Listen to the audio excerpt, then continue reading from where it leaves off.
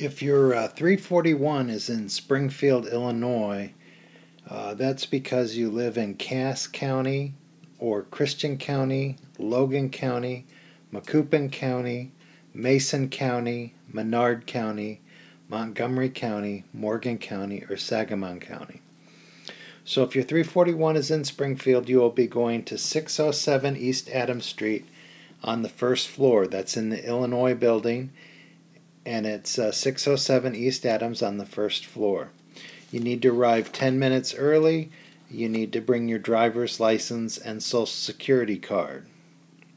The trustee is going to review your IDs, going to go over your bankruptcy papers for accuracy, and they're going to make sure that all your property and debts are listed. Please drive safe, and as always, thanks for watching.